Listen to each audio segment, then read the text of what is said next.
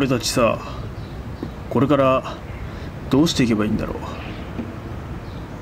そうだな、普通に考えて謎の塗料を頭からかぶって頭が銀色になってしまったなんて誰も信じちゃくれねえよ。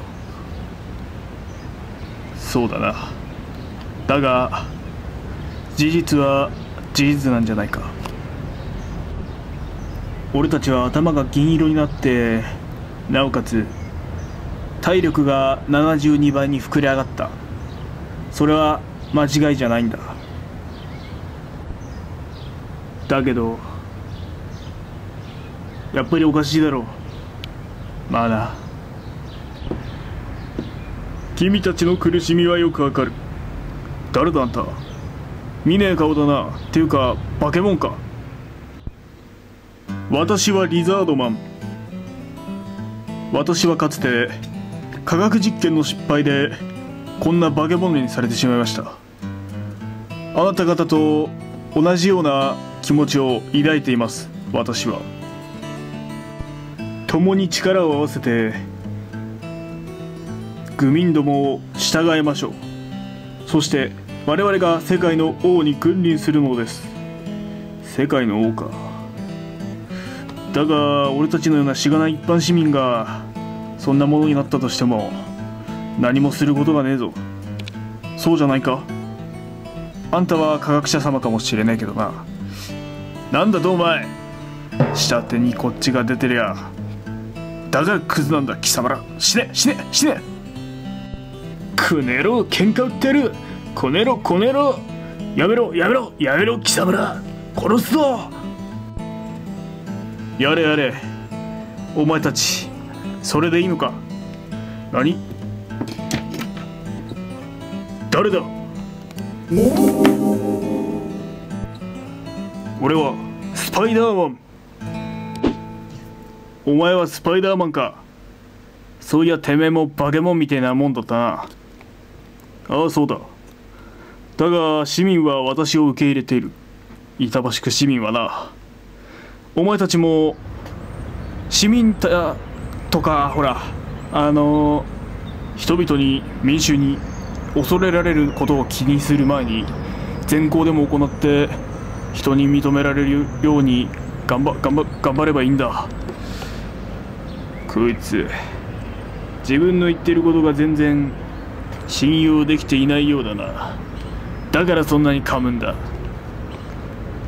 うるさい。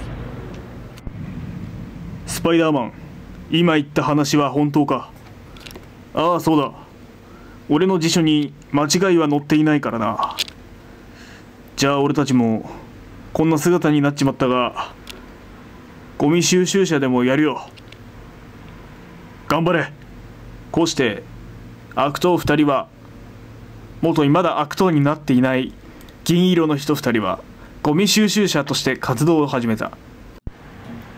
いやーたくさんゴミを拾った。俺たちも町に貢献できたかな。できたさ。そうか。あ、人々が通りかかった。うわー鉄くずばっかりだ。鉄くずばっかりだね。鉄くずばっかりじゃな。鉄くず鉄くず鉄くず鉄くず。俺たちのことを鉄くずだと。これだ。一般人だもいつもそうだ。俺たちがよくしてやってんのにこのざまか。ふざけやがって皆殺しにしてやる。おいお前らのこと言ったんじゃねえよ。俺は皆殺しにしてやる。おらおら。うわ助けてくれ。やめろやめろ。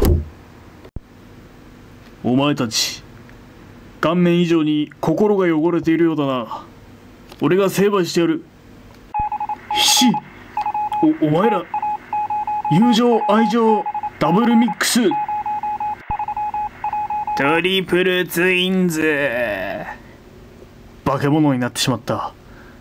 こうなったらこっちも化け物ロボットで相手だ。マーベラーマーク2融合合体。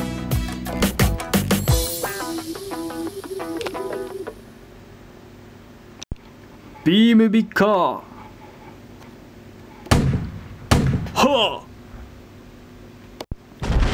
あ、あの若者たちが道を踏み外してしまったのも無理はない。道を踏み外してしまった弱者たちの救えぬ魂は俺が頬張っていくんだ。スパイダーマンとして。ベラベラ喋ってるところ悪いが、スパイダーマンよ。あんた誰だ？私はブラウン将軍だ。君に挑戦する。これから我々暗黒組織デスコープに君は殺されるのを待て。じゃあな。デスコープ、一体何者なんだ？スパイダーマンの前に突如立ちふさがった暗黒組織オズコープのブラウン将軍。一体奴は何者なのか。次回のスパイダーマンに乞うご期待。次回和製スパイダーマン。俺はアイアンマンだ。デスコープとして世界を滅ぼすのだ。俺はデスコープにつく。次回アイアンマン誕生。